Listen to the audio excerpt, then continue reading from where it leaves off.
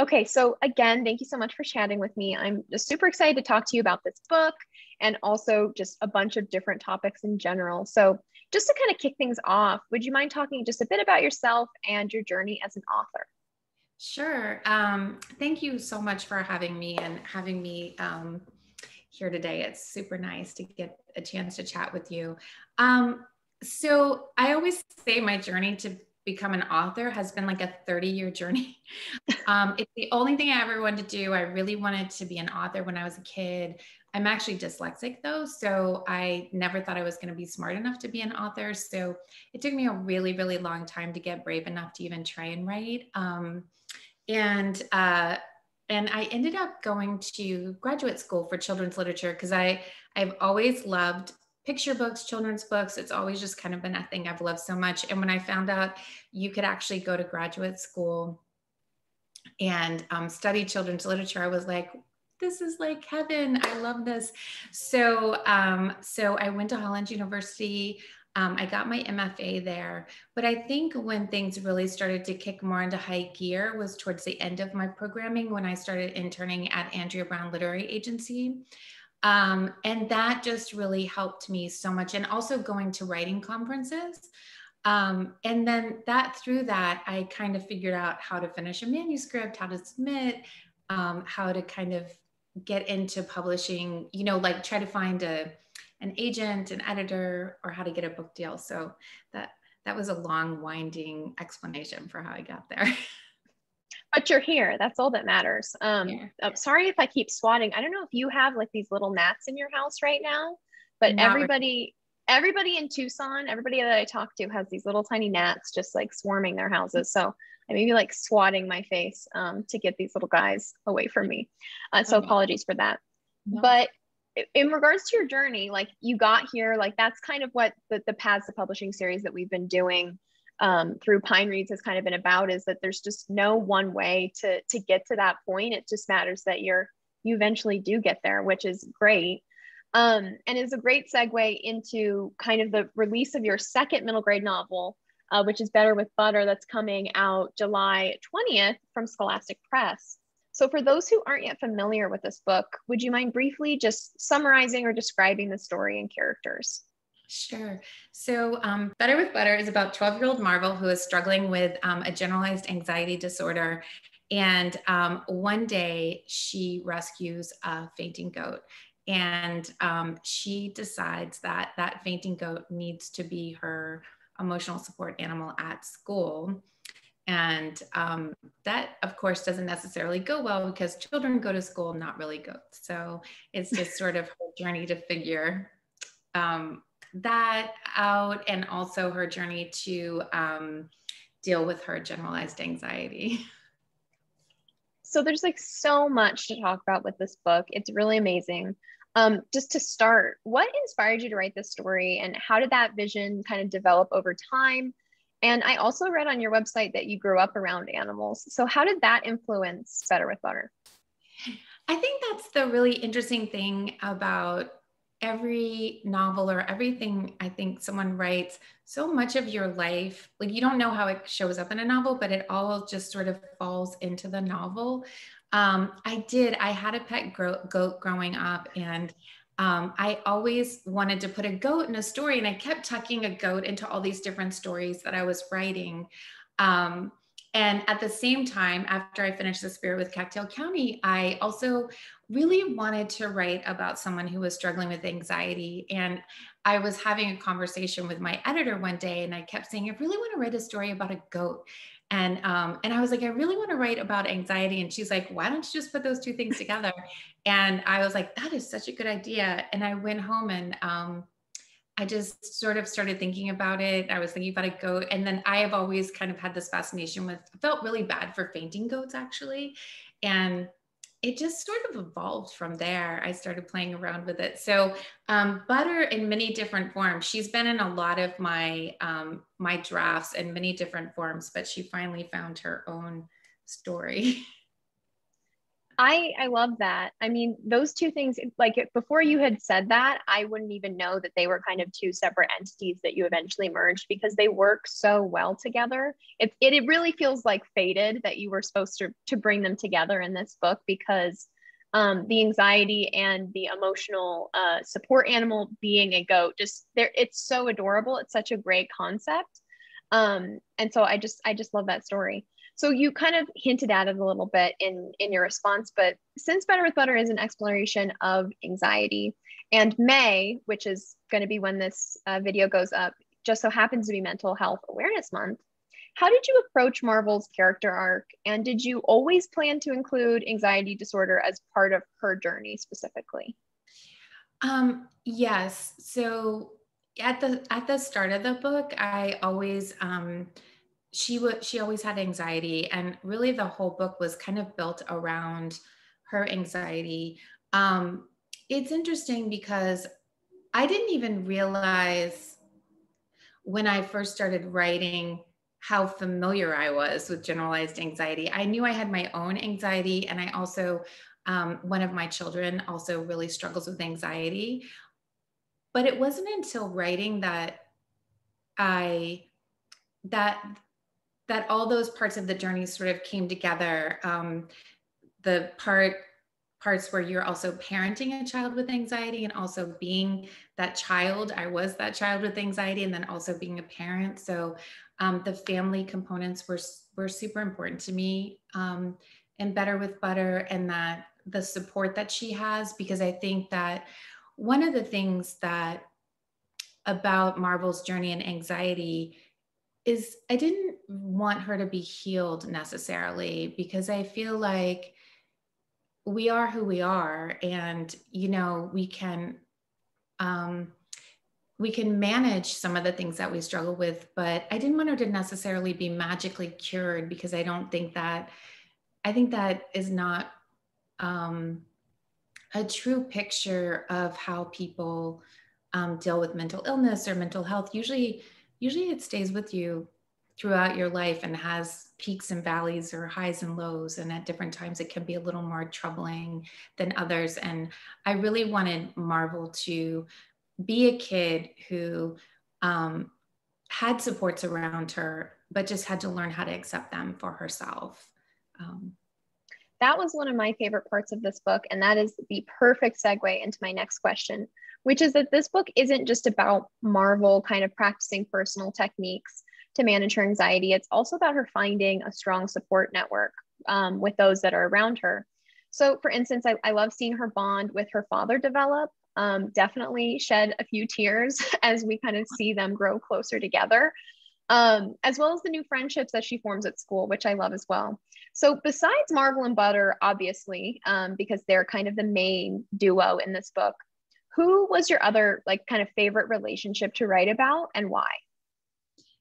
that is a tough question, because I really, I loved all, I really fell in love. Like, this was such a fun book to write, and so many, and just every aspect of it was just a joy from beginning to end.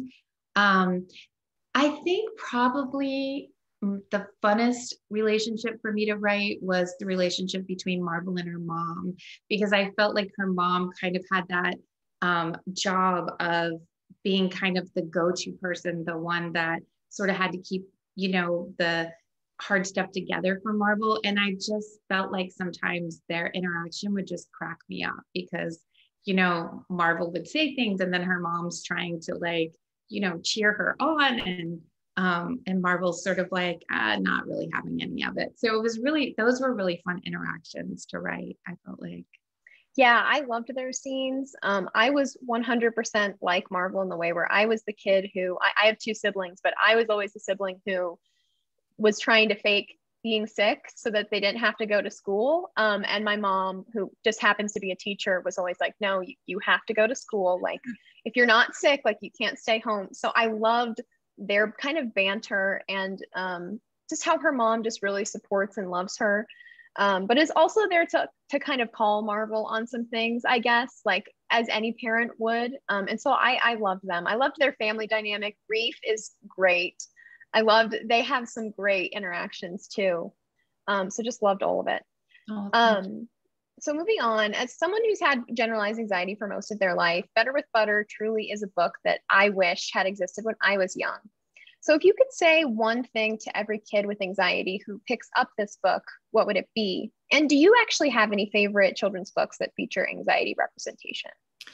I think the one thing I would say to any kid who picks up this book about anxiety is that, sometimes it truly is like the hardest things that we deal with are the things in our own minds and our own heads.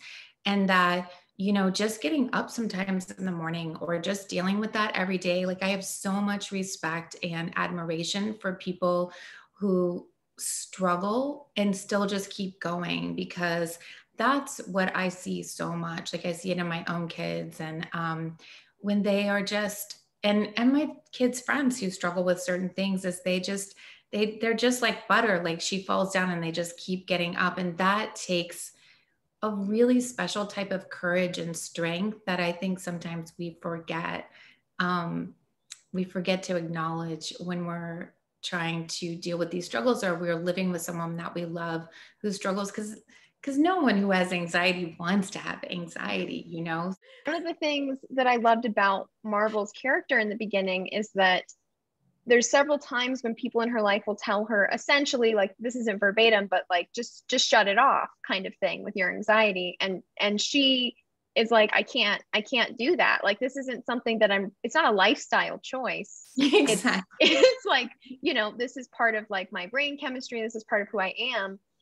So it's not so easy always to control, like, what's going to trigger your anxiety? When is it going to kind of manifest itself? And I just love seeing her arc and how much she grows as a character from the beginning to that last moment in the book, which I won't spoil for readers, but it's very, very powerful to see her grow like that, I guess.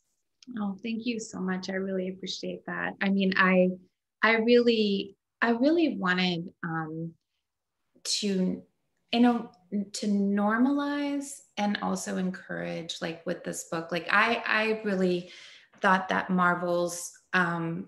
the way Marvel just kept plugging away and kept trying to do better, and she's really fighting a battle, and she thinks she's not brave, and she thinks she's not strong, and she thinks she's not doing the right things when she's doing all of the right things. Right. And she's just trying to take it, one step at a time, which is just super inspiring. And I think a lot of readers are going to connect with that. So kind of switching gears just a little bit. One thing that really snuck up on me in this book that I liked is how it subverts expectations, particularly with the character of Jamie, who serves as kind of one of the main antagonists. He's the school bully essentially in Marvel's life. And since the bully archetype is pervasive in children's literature, how did you go about humanizing and developing Jamie's character while also holding him accountable for his actions?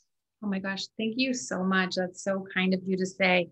I think with Jamie, I think one of the things was that I just loved him. I loved his character. And even though he's a little bit or he's not very nice in the beginning, I really wanted to find the reason for that, for why he's doing that. And I genuinely loved him. I thought he was actually like, there was a lot underneath the surface for him. So I think just trying to have empathy, like, as a writer, trying to have empathy for all your characters and make them as nuanced as possible, I think is the way to try and balance them.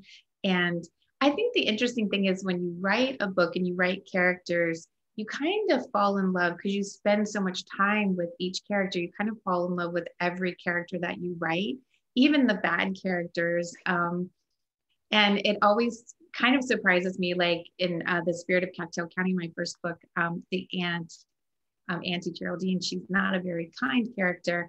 And when kids will say, like, oh, Auntie Geraldine made me so mad. And I'm like, oh, really? I kind of love Auntie Geraldine. You just spend so much time with them that you just kind of fall in love with them. So I'm glad that came through with Jamie, because I didn't really want him to be one dimensional and just the bad guy, like with a twirling mustache walking around the book.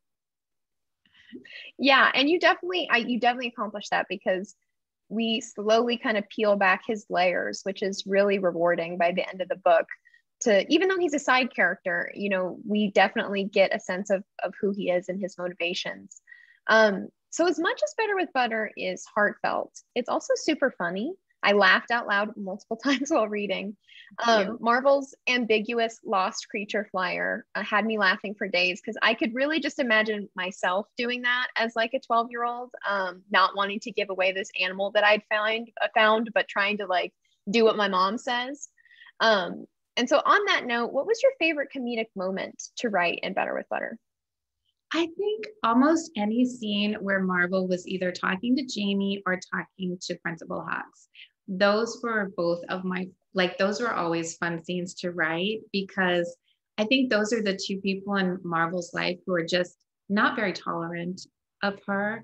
And so the banter back and forth are the interactions, especially the one scene in the beginning where Marvel's getting ready to go out on stage to do her initial presentation, and her interaction with Jamie was just super fun. Yeah, and I loved seeing that scene mirrored at the end as well with a later scene between them. There's just so many, this book is very circular. Like I love the structure of this book and how there are just so many, you're dealing with like a lot of different subplots, but all of them feel super rewarding and satisfying by the end. I really feel like we come for full circle in a lot of ways, not just with, Marvel and Butter's relationship. So there's like so much going on in this book that I just love. Thank you so much. Of course. So Better with Butter is set in the Bay Area, which also happens to be where you live. So what was it like bringing your home to the page? And are there any specific elements that are specific to the Bay Area that you're excited for fellow locals to read? Yeah, it was really fun to write about an area where I'm currently living now. My first book was set where I grew up in Florida, so that had a very nostalgic feel for me. But this was sort of like very right now, right here, and we have moved to the Bay Area, and I love it here. It's so beautiful, and one of the places that I'm excited for locals to see is the Marin Headlands come into the book. This is one of my favorite areas. And it's right on the cusp of the city, but you kind of take, you kind of veer off the highway and all of a sudden you're in this just kind of open space, wild land. And it's a really special place. I highly recommend if you get a chance to come out to visit San Francisco, you'd love it. Yeah, I actually have never been to the Bay Area and I really, really want to go. It's on like one of my like top 5 places in the US that I really want to visit because it just seems so like diverse in terms of like the different like ecosystems you can maybe visit, and it just seems beautiful from the descriptions in the book. So yeah, I'm very excited to one day hopefully visit. Yeah, it's a really nice place. I feel very lucky to be here actually. So after writing a paranormal middle grade and your debut, The Spirit of Cattell County, what was it like switching to middle grade contemporary for Better with Butter? And if you had to choose, which is your favorite, ghosts or goats? That's a super hard question. I don't know that I could choose between goats or ghosts because I love them both equally. I think one of the fun things about both books writing is really the world building, because even though Better with Butter is contemporary and The Spirit of Cattell County is sort of kind of, I don't even know if it really has a time stamp, and it's like kind of this spooky mystery story. But it's just building like a whole town and a whole world populated with people. So the world building, and from that standpoint, I feel like they weren't very different in writing. And that's my favorite part about writing, is building, an entire world and these characters that I hope feel as real to people who are reading them as they do to me when I'm putting them on the page. I love that. Yeah, it would be really hard for me to choose as well. I'm a huge like fan of ghosts. Like, I don't know, I just find like ghost mythology really interesting, and obviously goats are adorable. So it's kind of an impossible question to choose between them. I actually feel like I know there's a draft around here somewhere where there was actually a goat in the spirit of Cacto County. So as I said, I've been trying to put a goat in something for a really long time. So it could have been ghosts and goats. Oh, maybe one day it will be. Maybe in a future book. Who's to say? Who's to say? So you're also a literary agent, or literary associate, excuse me, for executive agent Laura Renner at Andrea Brown Literary Agency, which you kind of talked about when you were talking about your background. And Andrea Brown is a top agency in children's and the YA market, which I'm sure you know, but for anybody watching. So what does a typical work day look like for you? And what do you enjoy most about working with this agency and team? I think that what is so great about it is there is no typical work day. I mean, it's just every day is different. Every day is I'm working on something else, which is super fun. And I'm mostly in a support, or I am in a support role for Laura. So I just kind of whatever she happens to need on any given day or time, I can kind of jump in and support that, which is super fun, really engaging. But I think my favorite thing about working with Laura and the women at the agency is just the women at the agency. They are just wonderful and amazing, and I admire each and every one of them, all for different reasons, and they're just fantastic. And they're so knowledgeable, collaborative, and they just care so much about writers. So it's just a great place to be, sort of as my day job. I'm just feel so lucky all the time and fortunate. Yeah, that sounds amazing. And just, I mean, you guys have such a great vibe, I feel like, just from like your website and like getting to talk to like Paige Turlip, myself, and working a little bit with Jennifer March Soloway. Everybody just seems like such a positive, enthusiastic person. So it just really does seem like a great like environment and team to work with. They're really fabulous. I mean, I can't speak highly enough. And every time I write acknowledgments in the back of my book, I'm always speaking about them, because I'm just feel so grateful that not only I just feel so grateful that I've had the opportunity to know all of them and be in their sphere, and it's just really empowering and lovely and friendly. That really warms my heart. So I also read that you have a background as a television producer, which is super interesting because I'm also a film major technically. So how does your experience in like other entertainment mediums like film or TV influence your work in publishing? Well, so because I am way, way older than you are, I think my experience in like TV or anything like that is very dated. But I think I'm a very visual person. And I think one of the ways that, that idea of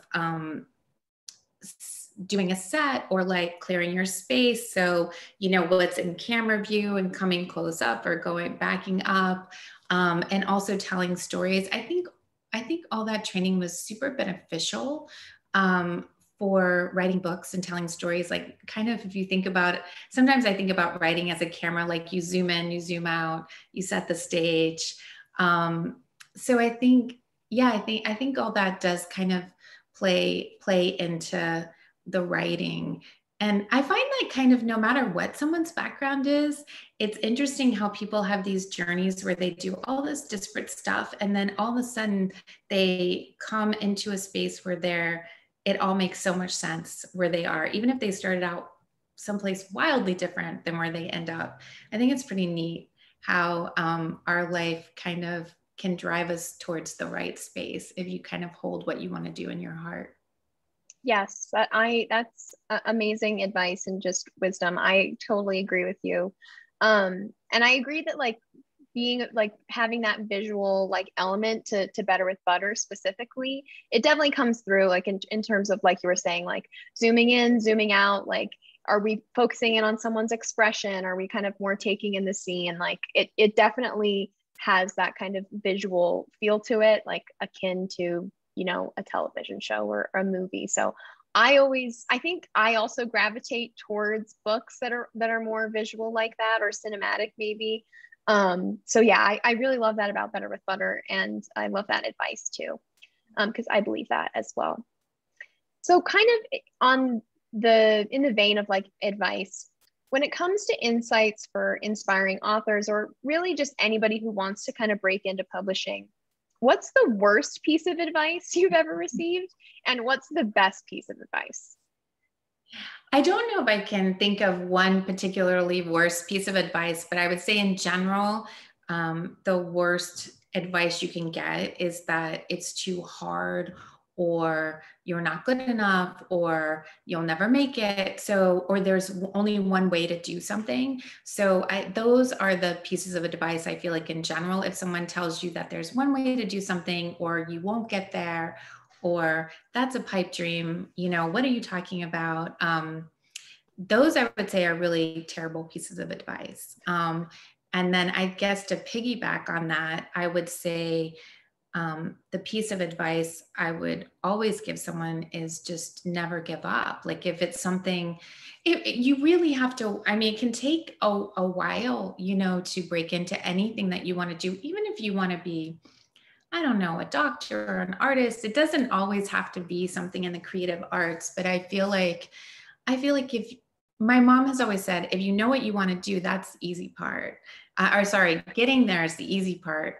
Knowing what you want to do is the hard part. So once you know what you want to do, just sticking to it is really the best thing. I have a lot of friends who I went to grad school with, and the only people I see not writing books or doing what they want to do are kind of the ones who stopped trying or decided maybe it wasn't that for them.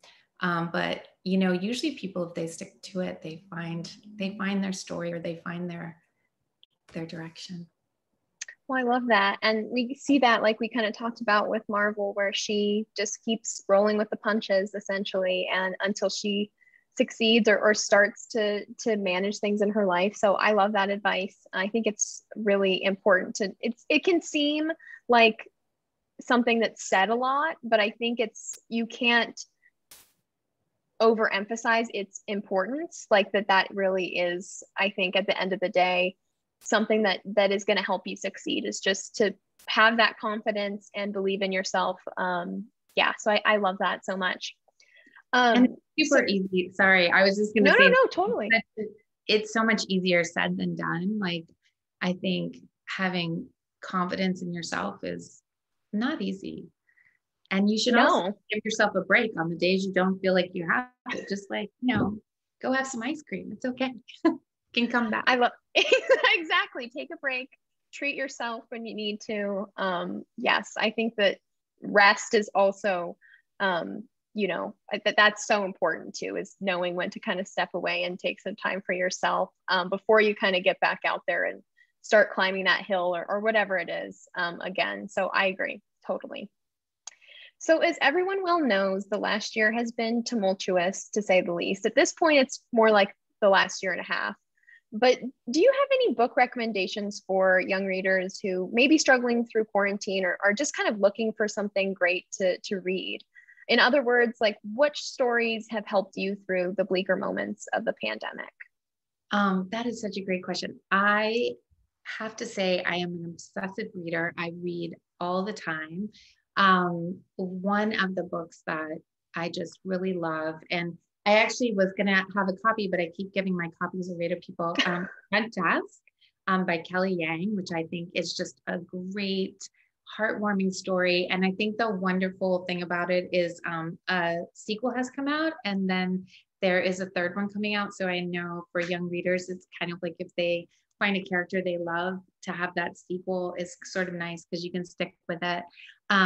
I also love Any Day with You by Mira PCL. So that is a really beautiful book. And she also has another book, The House That Lou Built, which I love. Um, and I am actually just started reading Alone, and and that's a story told in verse. But it is high adventure, which is just such a interesting, compelling, like page turning, like to read basically read a poem told in verse, and it's a page turning novel. That's been really fun. I could go on and on. There are so many books I love. I mean, I really don't meet a book I don't like. So I love to read, and middle grade is just my favorite of all genres.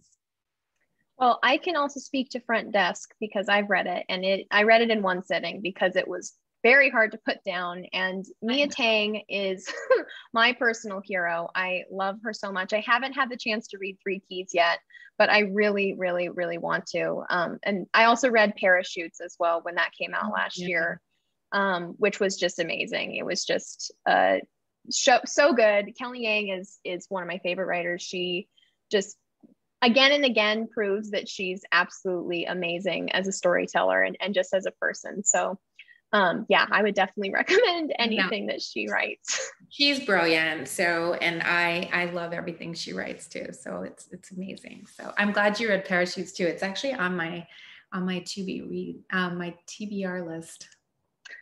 Yes. Again, maybe it's just Kelly Yang, but I also read that in a night because the pacing is just so great, and it flips between their two POVs. And again, it's just really hard to put down. So it's definitely really amazing. So lastly, kind of wrapping up, what's next for you? Do you have anything coming down the pipeline? And yeah, basically, do you have any forthcoming projects that you can speak about? So I'm working on something right now. I don't know if it's in any sort of state that I can speak about it. But I really hope to write a book about probably a girl. I really like girl characters, but a girl who's struggling with managing dyslexia and finding her kind of the place where she belongs in the world. So that's what I'm working on right now. I hope that well, you never know about those things. So we'll have to see what my editor and my agent think. But that's what I'm personally working on. That sounds really exciting. And I'm just excited for you. I can't wait to read it, when it comes out. Yeah, that sounds amazing. I can't wait to see that book come to shelves, and anything else that you write. Honestly, you've hooked me with Better with Butter forever. I love this book so much with all my heart. So thank you for writing it, honestly, is all I can really say. Thank you so much for reading it. I really appreciate you reading it and inviting me to speak with you today. It really means a lot to me. And also, yeah, it just means a lot to be here.